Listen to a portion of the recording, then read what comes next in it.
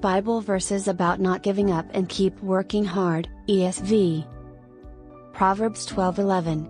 Whoever works his land will have plenty of bread, but he who follows worthless pursuits lacks sense. Proverbs 28:19.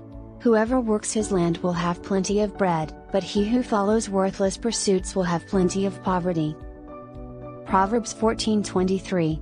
In all toil there is profit, but mere talk tends only to poverty. 1 Thessalonians 4:11-12. And to aspire to live quietly, and to mind your own affairs, and to work with your hands, as we instructed you, so that you may walk properly before outsiders and be dependent on no one. Psalm 128:2.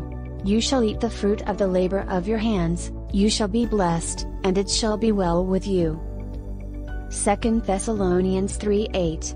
Nor did we eat anyone's bread without paying for it, but with toil and labor we worked night and day, that we might not be a burden to any of you. Ephesians 4:28. Let the thief no longer steal, but rather let him labor, doing honest work with his own hands, so that he may have something to share with anyone in need. Genesis 3:19. By the sweat of your face you shall eat bread, till you return to the ground, for out of it you were taken, for you are dust, and to dust you shall return. Proverbs 13:20.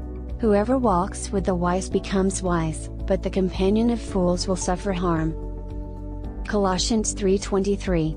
Whatever you do, work heartily, as for the Lord and not for men. Colossians 3:17.